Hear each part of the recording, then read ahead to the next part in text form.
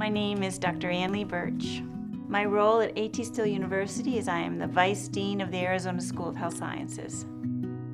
Being the founding university of osteopathic medicine influences our education because what we truly do is graduate our students to think about the whole person. They have an eye towards the whole person, and that really happens. I watch it happen. They come in, usually from undergrad, or they may be an existing practitioner, and we thread whole person healthcare throughout our curriculum so that they learn what is important in terms of providing care while taking into consideration the body, mind, and spirit.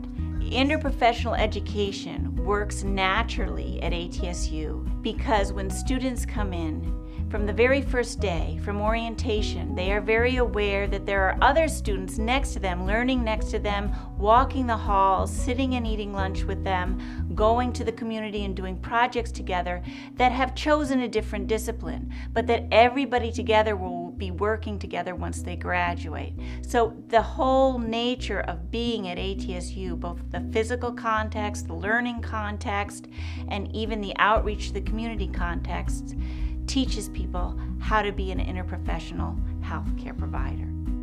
We try to see what is needed actually out in the community. So often that is looking at existing practitioners who may need an advanced level of education. They don't have time to stop their jobs. They don't want to stop their jobs, and they want to be able to come online and get a doctoral degree in occupational therapy, athletic training, physical therapy.